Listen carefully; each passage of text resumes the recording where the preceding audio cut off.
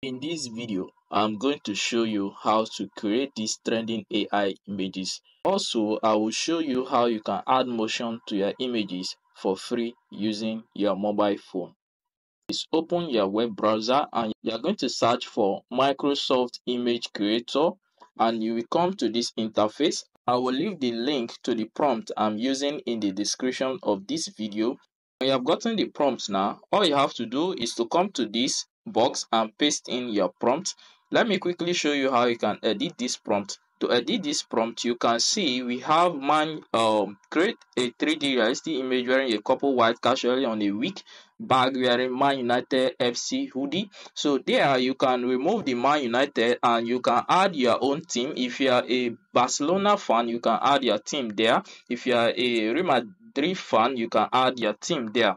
Then if you come down here, you can see the two couples name. We have Anne and Joy. So if you can add your accordingly, you can, even if your name is that long, you can use the first initial of your name, let's say M and B, or you can use A and J, which is the first initial of you and your partner's name.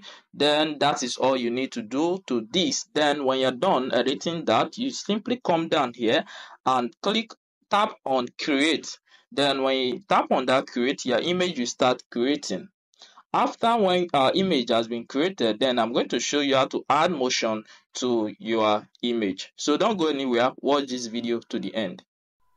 And here is our image has been created. You can see the image. If you want to download it, simply tap on any one you want to download and you are going to see the three dots here. You can see how cool the image is. Tap on the download button and your image will be downloaded.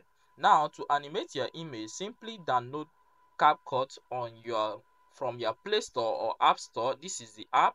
Open up your CapCut and now you are going to see this interface. Here is the interface. What you will do now is to tap on the new project. When you tap on that, simply select the image that you want to animate, which is the image you have downloaded.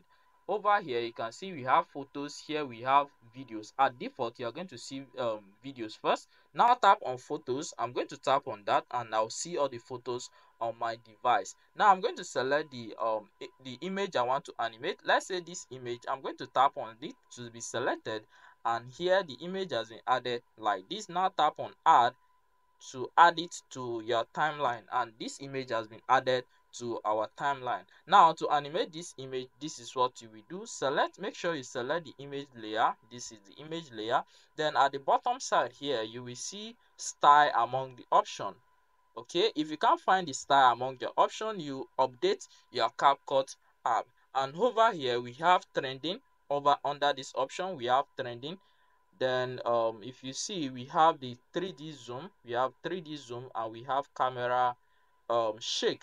So I'm going to select the 3D zoom pro and allow it to generate.